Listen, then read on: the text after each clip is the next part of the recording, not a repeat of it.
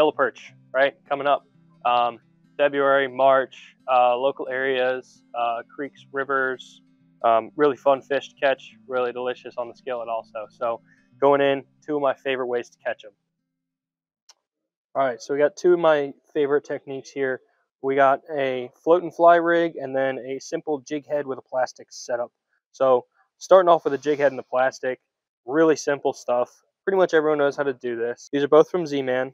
We have their finesse shroom jig heads, and then we have their tiny ticklers plastic. Both these are going to work in conjunction together. You're just going to rig this little tiny ticklers plastic right onto the jig head.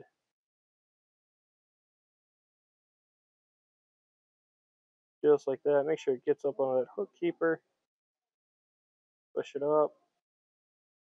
Z-Man plastic's really durable, but it can be a pain to rig. But just like that. Now with this rig, you can bounce it off the bottom. You can run it under a bobber if you'd like. Personally, my favorite technique is when it's really cold. I'm going to just bounce that mushroom jig right off the bottom.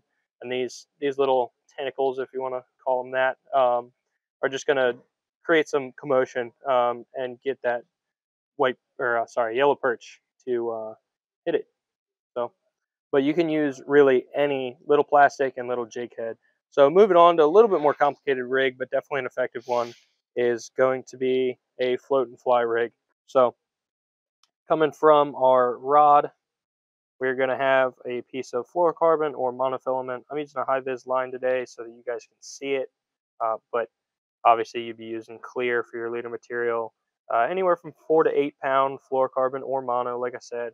So we're just going to tie this little firefly jig right on the end.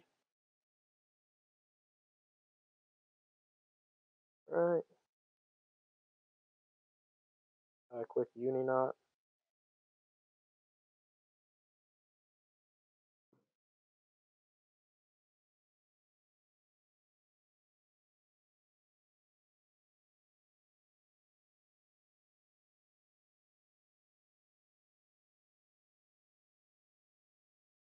All right, go, quick uni knot. And then we're going to have our bobber, right? So about 2 feet up the line. We're going to clip the weighted part on first. So that's going to be the bottom. And then we're going to clip the top part.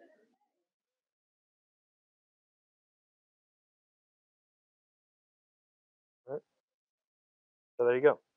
And that's how you rig your bobber. Weighted weight towards your fly. And then this longer part towards your rod. Right? So, like I said, about 2 feet. Can't fit it on the frame. But this is very easy to work. I like working it on the edge of grass lines or docks. You can just toss this in and kind of use little twitches, and you can pause this for a long time. So yeah, you can tip this with waxworm or grass shrimp, but very effective setup here.